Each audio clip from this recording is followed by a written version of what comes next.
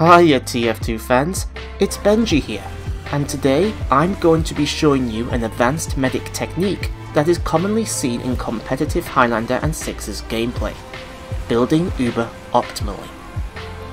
Building Uber optimally is an often misunderstood technique that seems pointless in hindsight, but is actually a very useful skill to have in a medic's arsenal. It's difficult to accomplish effectively at first, but once mastered, it is often the difference between a good medic and a great one. Before we start, if you're brand new to medic, do yourself a favour and please check this box in the advanced options, then set the FOV to 110. You'll be glad that your TF2 experience will change for the better, trust me. So what is building Uber optimally, why is it important, and how does one achieve it? Building Uber optimally is where you are building your Uber charge as fast as you possibly can. This is very important as it means your team can both execute more Uber pushes in a match and will give you a safety net from dying quicker should someone ever put you in a do or die state. When using the Medigun or Kritzkrieg, there are two different build speeds, slow and fast. If you're always building fast, it will take 40 seconds to build Uber, otherwise known as an optimal build. However, if you are always building slow, it will take double that at 80 seconds, twice as long, or 1 Uber for every 2 the other team will get, which will make a huge difference in gameplay.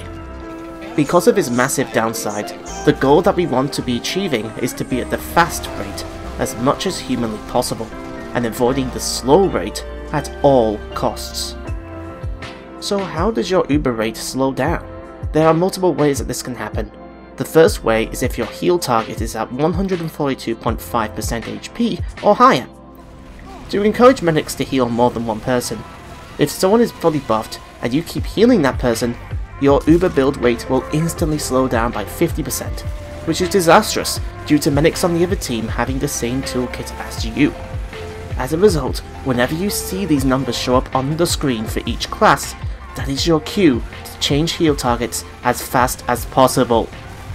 No, seriously, turn on your speedrun mindset and make sure that you're doing this within milliseconds of your target being fully buffed.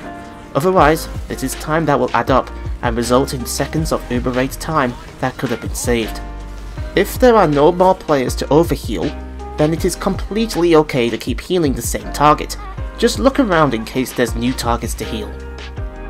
Other examples of ways your Uber charge time will slow down are if 2 medics healing the same person or said person is being healed by other sources, such as friendly dispensers or the payload cart. As you can see, this slows down the recharge rate significantly. However, the worst thing you can do to not build quickly is actually not using your Medigun to heal in the first place. If you're running around Uber sawing spies, arrowing players that don't need to be arrowed, or being next to someone without using your Medigun, you're wasting time that could be spent on building your Uber to 100%. Crossbow building does work, but it is faster and easier to just use the Medigun's beam instead.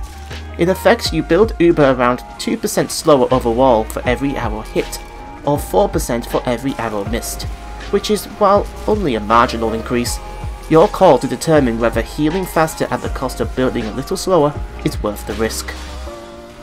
Building Uber quickly, changing heal targets correctly, healing people away from dispensers, this is quite a lot to take in, right? Well, what if I told you that there are some techniques you can use to keep building optimally with little effort? One great way to do this is to have someone damage themselves. As long as the player keeps below 142.5% HP and isn't being healed by other sources, building Uber becomes extremely quick and easy, to the point where this has become a meta staple in the Sixes competitive format.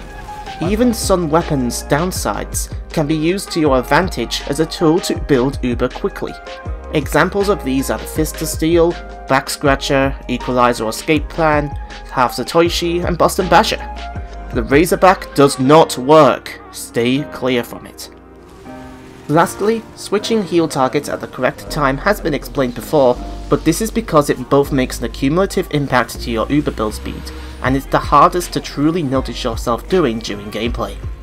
Anytime your teammate is above 142.5% HP, and you're still healing that target, that's time being added onto your optimal rate, which we don't want, and can screw you over at the worst possible time. Now that we have talked about how building Uber optimally works, let's watch and analyze some in-game examples of bad Uber building versus good Uber building, and why consistently having a fast build time is important for you as a medic. So here in this clip I am critting with our man and he gets about 2 kills, but as you can see I jump as soon as he starts taking damage, and this will push me back in order to get the health kit. If I hadn't have done that, I would have died before I reached the health kit. Surfing damage and surf projectiles will come in a later episode, but right now I'm trying to find some targets to heal, and I see 4 people pushing the car, so I decide to go over there. As soon as I see anyone else, I heal him straight away because the heavy is on the payload card, which will make me build slightly less. However, I have to be healing people on the card because there's nobody else, and them 2 are being Ubered, so healing 2 people at the same target will lower my heal build rate, as I mentioned before.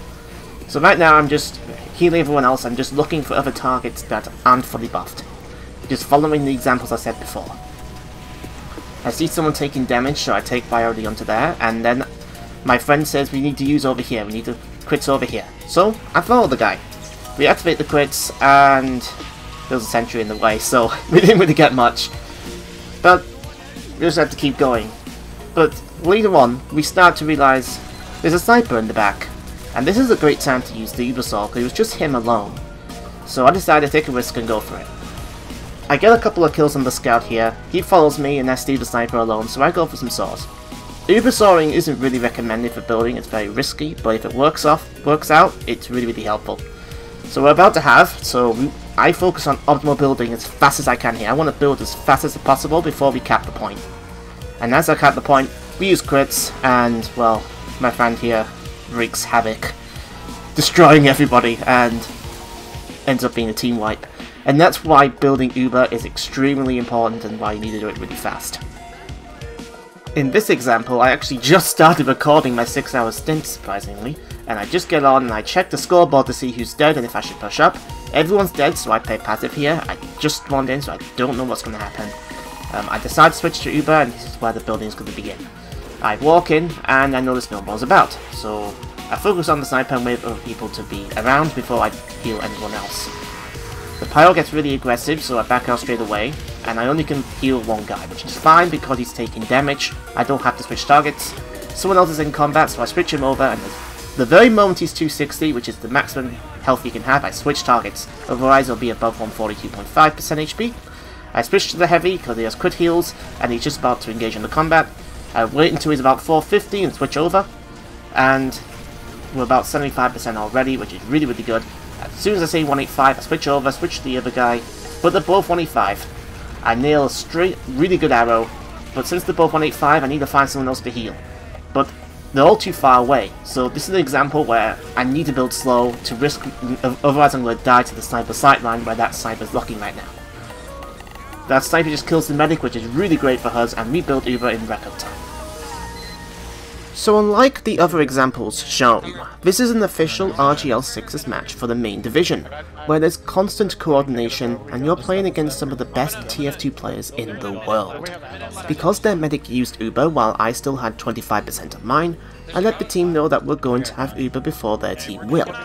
Due to this Uber advantage, the other team has to put a sentry down in defense, and we have to build Uber fast to both maintain this advantage, and so we can use it before the sentry is upgraded to level 3. Unlike in casual, players will help me maintain optimal building, and I can do the same by switching targets when needed as shown above. When we have Uber, I heal everyone up, and we use it.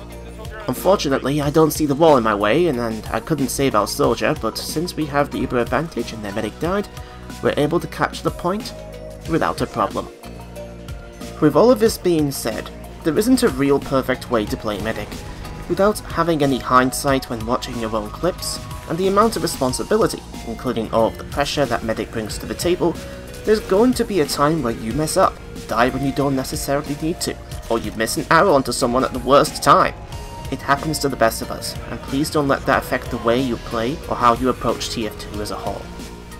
So to recap, we've managed to both explain why building Uber optimally is important, how to always keep within that fast build speed, and how you can put all of this together to become a monster in casual and competitive game modes. With all this in mind, come back soon for another advanced medic guide that will really take your game to the next level. See you later, guys. The best part was when the pyro backed off the entire map in fear from two medics shaped in